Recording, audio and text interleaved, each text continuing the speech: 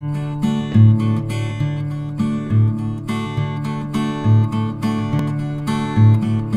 friends and greetings for the day. Welcome back to another episode of Technical Vocabulary, where we'll learn meaning and definition of various technical words.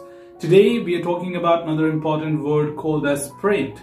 Now sprint is basically an iteration. It could be referred to as cyclic process of developing a product, which is generally made use of when it comes to Agile methodology. As we are all aware, that Agile methodology develops a particular product in very short iterations or simple and small bits and pieces.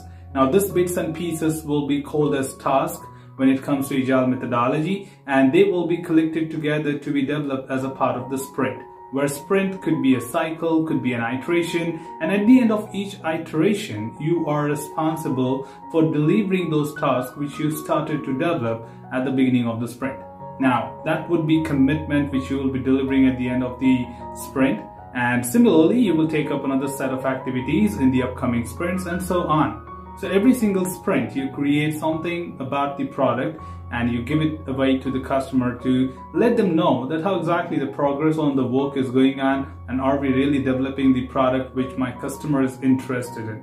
Now, sprint could last up to 2 weeks. There are different practices which are followed within organizations by following a top-up of the Agile with a safe, that is scaled Agile framework, and not many other concepts which we make use of. So sprints can generally be between 2 weeks to 4 weeks of time, and it completely depends on what kind of trend you follow within Agile within your organization in order to apply the duration of each sprint.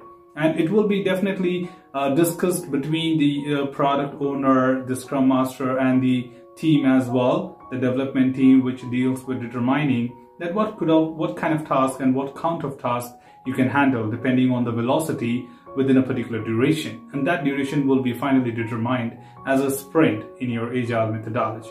Well, that was a quick and easy and simple way to understand what exactly sprint is. And that's all from this particular episode, team. Should you have any other words with you, feel free to comment below. I will definitely love to take them ahead and talk about it in our next tutorials. So, till then, keep learning, keep exploring, keep understanding the context. Thanks for watching the video, team, and happy learning.